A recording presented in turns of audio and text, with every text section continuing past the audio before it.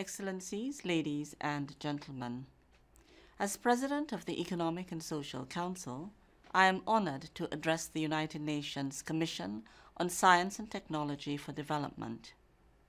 Science, technology, and innovation, STI, are cross-cutting issues pertinent to all the Sustainable Development Goals.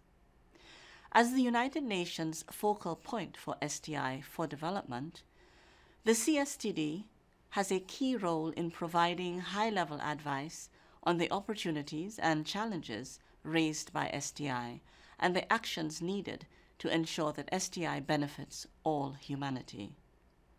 It is also complementary to the work of the United Nations Technology Facilitation Mechanism launched in September 2015 through the adoption of the 2030 Agenda for Sustainable Development.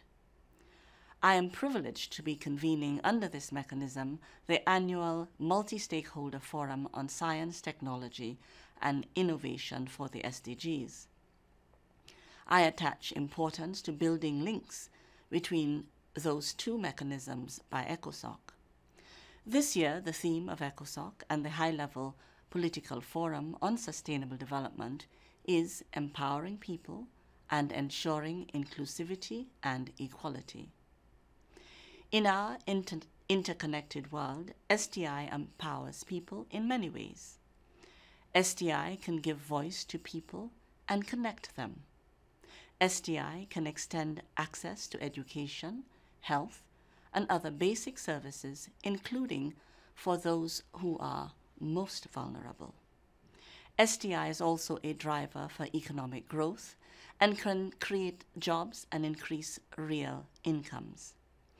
Your discussions will help unpack how STI can best serve as enablers for the SDGs under review at HLPF this year, as well as to build resilient communities.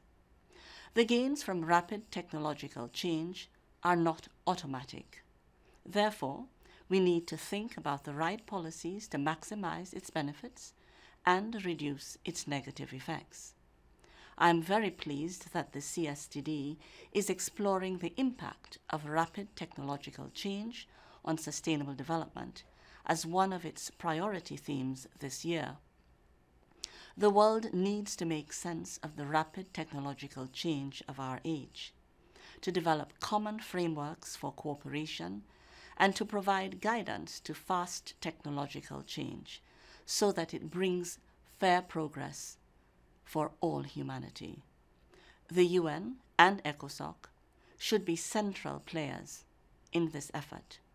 I commend CSTD for continuing to be a leading voice in advocating for technological foresight in STI policy.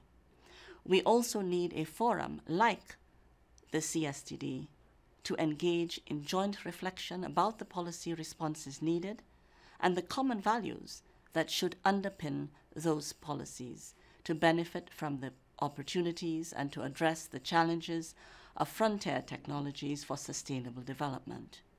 I wish you a fruitful discussion and a successful session.